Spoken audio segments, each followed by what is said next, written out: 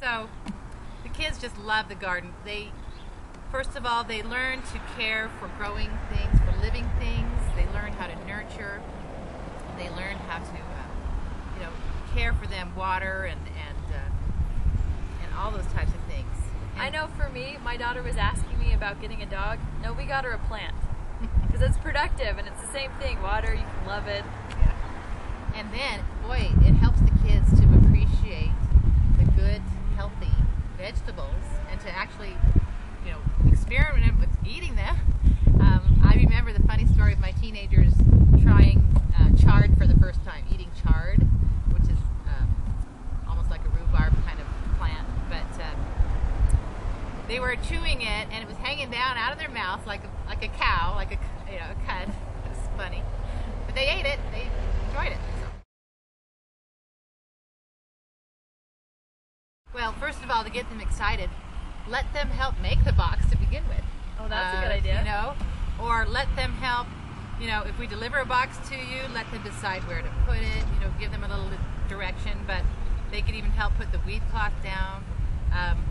When I think about making the boxes, I'm thinking about my teenagers because they actually did that. They actually put the boxes together and they had ownership of it, and they were, even the teenagers were excited about it. So. Well, and one thing I have to tell, because I don't know if Belinda will tell you, is she has a son who's on a mission in Dominican Republic. And he actually made square foot gardening boxes because he had learned how to do this method, and so he was teaching the people there also how to square foot garden and setting up boxes for them. So this can really be service opportunities. It really for them. can. He made the boxes for a family.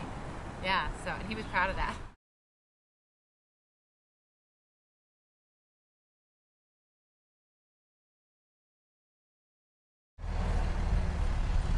We've got some great little tools. I guess you found these at the dollar store. And how fun would this be for the kids? So you can get these anywhere. Walmart, the dollar store, there's little gloves for my kids to use because I got the this is a 4x2? 2x4. A 2x4 box. I got it from Belinda's website for my kids. They each have one box that they'll be in charge of. And then we found these cute little gloves for them that they can wear and a cute little gardening rake and a shovel. And actually, I can't even keep my 2-year-old out of his because he loves it so much. And then we also found this one that would be fun for them to help turn the compost with, because I think once you tell a kid no, then it discourages them and they don't want to join back in the fun. But if you can give them a way where they can be productive with you by getting the tools, I think it's really a fabulous idea. Oh, and they just would love having these little tools. You know how kids just love things like that, and knowing that they're their own and they can keep them right here in their box and always have them handy. You don't have to go searching for them. But the kids will love to water the garden too, and you don't need to worry about them overwatering it. Well, for one thing, it's their own box, so you can let them do what they want, but you want to see something grow. In fact, if you want something to come up really quick, because kids will be anxious about seeing those seeds come up, I recommend you put some radish seeds in, because they only take about 3 days. I mean, they really come up fast. That is fabulous, because they'll get bored if nothing's coming up. So that's a good one to plant. And keep the water filled, beside their box. Let them have their own watering can, because don't take that away from them. The joy of watering their garden, because they will just love that. And of course, before long, the water's going to be all gone. So in their can, and so they'll be done the watering, unless they find the hose and refill it up again, because they'll love it. So be sure they have some clothes on that can get wet.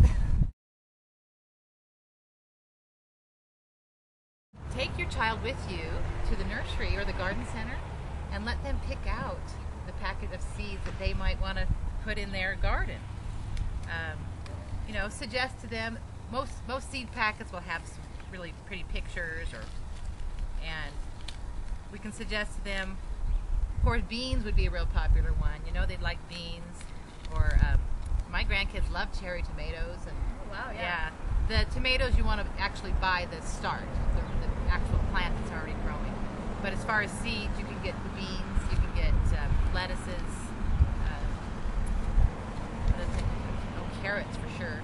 Kids that love carrots. Oh yeah, there's a Curious George about that too. Obviously my kids are into Curious George.